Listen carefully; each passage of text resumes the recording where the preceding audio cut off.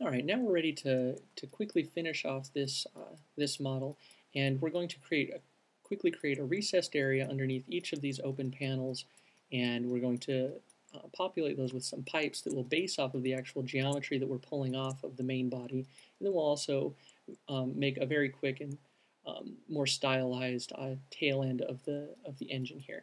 So we'll move back to the body here. We will select a loop here, and then shift an up arrow to just get a larger section. We'll copy that, create a new mesh item, and this one we'll call details 4. And we'll paste those polys in. Now the polygons that we want to work with are these ones that are right in the open spaces. And since we've been extracting this geometry from the underlying geometry, we're automatically going to have a very nice logical place to pull these from. They're going to line up relatively directly with what we're working with on top. So I'm going to turn symmetry on, and I'm going to start with the bevel tool, and I'm going to pull down just a little bit, and pull down a little bit more. And then I'm actually going to expand this, and I'm going to expand it quite a ways so that we get a wider area here. Again, pull down a little bit, pull down more, and I'll pull down just a tiny bit more to kind of flatten off that edge. Okay, so now we're ready to go ahead and put in some pipes underneath here. So I'm going to select these polygons and those polygons with mirroring on. It's going to get all of those just by clicking on one. And I'm going to do the same thing here on the sides, and that will automatically get the other side. So I'll copy those, and I'm going to make a new mesh item. I'm not going to worry about renaming this because these pieces are actually going to be pasted back into that details 4 layer. And then I'm going to hide everything else except for these, just to make it easier to work with, since they would be hidden and obscured by a lot of the things in the other layers. So I'm going to get out my edge tool here, select a couple of edges. Oops. Again, we may want to turn off symmetry here. Let's do the sides first. We will go in here, and I'm going to set this to uniform with the loop slice, and I'm going to go up until these look relatively even. And I think actually in this case, count of 3 is going to do it. So I'll do the same thing over here, and then we have a relatively nice strip of even polygons here. Do the same thing here, and this time I'm going to turn off symmetry. Do the same thing here, here, here, and here. And while I have symmetry off, I'm going to go back to polygon mode, and I'm going to get every other one here, except I want to leave the middle ones, because I'm going to do a little bit wider pipe running down the middle there. So let's grab those. And then I'm just going to cut and paste those in, and now they're separated, and we're getting a nice round shape. And again, that's due to the nature of these subdivision surfaces. Since these are just quad polys, in subdivision surfaces they will come out as relatively perfect circles, only being a little bit wider as opposed, or a little taller as opposed to wider, just due to the shape of the polygons underneath. You could take time to make those really balanced and perfectly circular, but for the purpose of what we're doing here, it's not really necessary. So now I'm going to do the same thing here. I'll select every other one, and select every other one, cut and paste, and now we have a set of circles here. So now I'm going to use the bridge tool, and if you look over here in your item list, or excuse me, in the tool pipeline, which is under lists, if you right click on it, see I have select through enabled. That is not enabled by default. That's something you'll want to turn on here by right clicking on the bridge tool. Since I use that very often with the bridge tool, it's already on for me. And now all I have to do is if I click on one and then shift click on another, it's automatically going to bridge those. I can see, however, I have a problem. That's that those are flipped the wrong way. So I'm going to go ahead and click flip polygons, and you can see it's already flipped in the right direction. So I'll go along here, and I will put all of these in. Remember to shift click on the second one so that the tool picks it up. And there we go. I've got the top ones. And now we'll do the same thing over here. And since these are mirrored, this will go much more quickly. And sometimes you'll hit a problem here with these, so I'm actually going to turn symmetry off here for a moment. Select those two, and we're set. Now the other thing I want to do is I want to add just a little bit more variation to this center one. So I'm going to select a couple polys here, the loop slice, and actually the way this is set up is is fine for what I'm doing. I'm just going to take this middle one, I'm going to bevel it, pull it out a fair amount, and I'm going to put my round level up to about 8. And then I'm going to go back to polys, select alternating ones, just like we did on those engines, and I'll do the same thing here. Select alternating ones, loop, bevel, and we'll pull down. Oops. We'll pull, if it'll let me, we'll pull in a little bit, and a little bit more. That'll do. And we'll go in and we'll do loop slice. This time we're going to turn it back down to 2, and symmetry, we'll pull those out. For that one, I think I'll use 5%. We'll do the same thing here to select these top parts of this. Again, loop and edge slice those, and they've been sharpened up quite a bit. Okay, now with that done, I'm just going to run a quick double check and make sure that I've got everything covered here.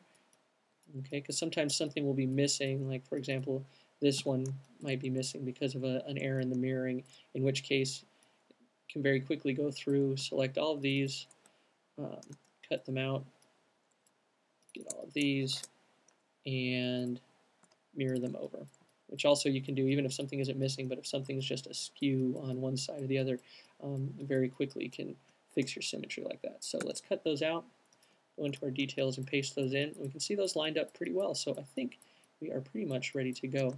The one thing that, that this has here is this rounded opening, and I think because of the way the overlying armor goes, I think I'm going to just leave that because I like the way it's lining up there. And let's get back to everything except for the seam. Yeah, and I think that works for me. I could take time to go in and pull this further out so that it doesn't overlap, but I think having that extra little ridge is actually pretty interesting, so I'm going to leave that there. And actually, one other thing I'm going to do is I'm going to go ahead and hide this, and I'm just going to quickly select all of these guys.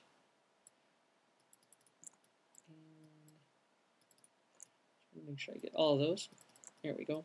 And I'm going to apply our alternate. Oops, looks like we missed one. We'll apply our alternate darker texture to these. And then I'm going to unhide everything else. And we will show the rest of our details. And we're left now, let's hide the scene again. We're left now with only needing to build the little bottom cone on here. So let's very quickly do that. We're going to grab or activate the body, go up to it. Select the bottom polygon and shift up arrow our way until we get, I think up to there will probably be adequate, since the section up above us is with that armor plating is already coming down to here. So we'll copy. I'm going to go down into this temporary mesh item that we've made here and paste that in, and then I will go in here. Again, I want to alternate with where those fins are. I'm going to select a few polygons here, a few polygons here, and a few polygons there. Bevel and pull out just a hair. Shift click there, and then I'm going to activate my move tool and just pull those down. Okay, and then go in here and loop slice these, and these I'm going to make pretty tight. I'm going to pull it down to 1 and 99 on the mirrored one. Oops. And something, if you find this difficult to see, you're using black over black, there are two things that you can do. We can change our wireframe to colored. That helps a bit. But a lot of times what I like to do is turn on my reflection shading.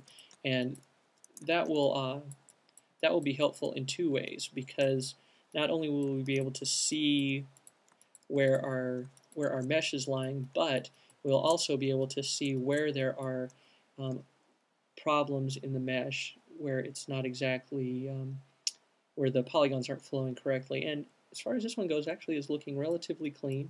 The one spot that we'll probably notice a little bit of funny things going on is this end cap, because there's some tight sharpened edges, and even that is looking relatively okay. So I think we are good to go. Let's now change back to our advanced OpenGL. And I personally don't like that wireframe very often, so I can turn it back to colored. And we're set, except for one thing. I want to create an alternate color here.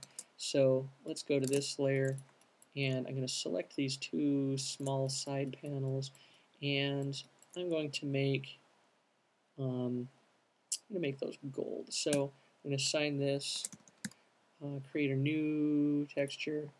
Doesn't really matter the initial color that we set it to. I'll just set it to kind of a golden color there, just to remind us what we're doing. And now, actually, let's click over to our render view here, and we'll see the ship here.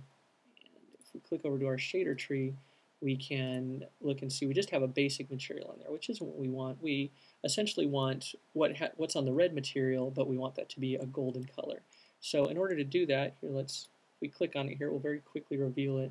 Under here, we can see the fins really just have a material. So we can very quickly copy, go up to here, paste, and that will override the defaults except for the diffuse color. And so it's going to leave it actually having kind of a pinkish reddish color reflection and specular highlight, which we don't want. We want those to be also kind of golden. So all we're going to do is pull those over into the right hue range. Make those. Might want to spend some time adjusting those and make sure that they're what you're looking for in depth of reflection. And with that, we are set and ready to go. So let's put our scene back in, and we're ready to do some test renders. If you have any questions, please feel free to email me. That's esconnell, ESCONNELL, at mac.com. Hope you enjoyed these tutorials. I sure enjoyed making them, and I'll see you soon.